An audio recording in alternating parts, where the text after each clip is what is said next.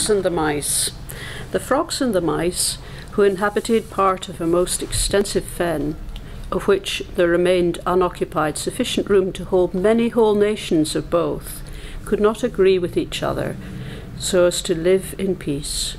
Many bitter disputes arose between them about the right to particular pools and their tuft-covered margins.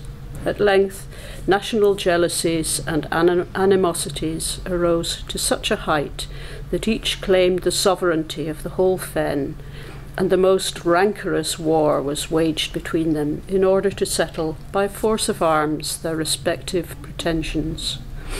While the hostile armies were drawn up in battle array on a plain of several square yards in extent, protected on both flanks and rear by dark pools and gloomy forests of sedges, reeds, and bulrushes, their two chieftains advanced to meet each other, and to it they fell as fierce as tigers.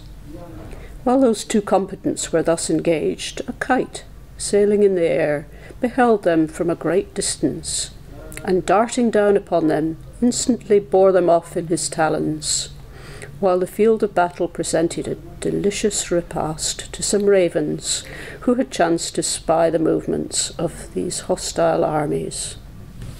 Application.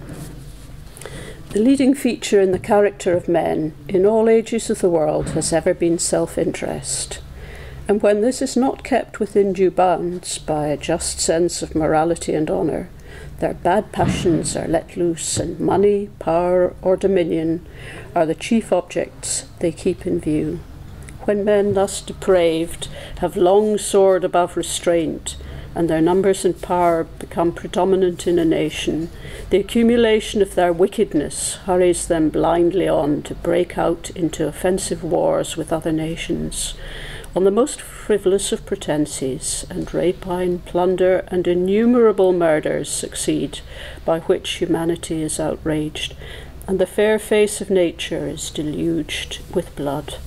Peace is the natural happy state of man, and war is his disgrace. The mighty among the frogs and mice attend not to this. They strut and exalt their time, for their pride, tyranny, and injustice will have its end. For opposed to these vices are the attributes of omnipotence, and they are eternal. It often happens, as in the case of the combatants of the fable, that when national depravity has attained its height, the kites and ravens of other regions are invited forth and made the instruments of a just retribution.